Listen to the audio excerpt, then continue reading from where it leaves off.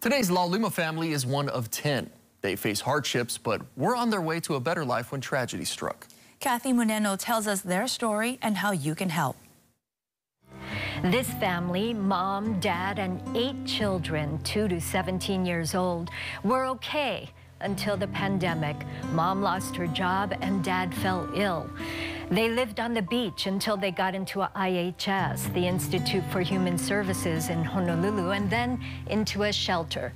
In 2022, they moved into a transitional shelter where they found help with the Section 8 housing process.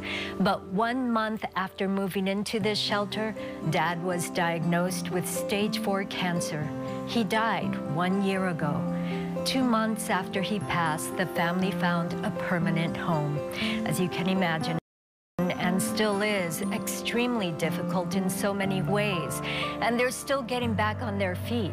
So here's how you can help. The family is in dire need of mattresses, bedding, pillows. Right now, they just have 1 twin bed. They could use household supplies and toiletries for all. The 3 youngest are girls. They would love any age-appropriate toys and games. The boys, ages 6 to 17, could use school supplies. This family would especially appreciate gift cards to grocery stores, Target, Walmart, and anything special for the boys too, and mom would be nice. In the spirit of Laulima are many hands working together. We can help this family that has shown so much resilience and perseverance, and hopefully they can find joy in this holiday season.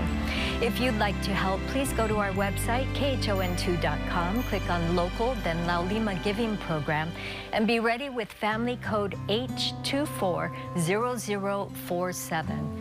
Thank you and aloha.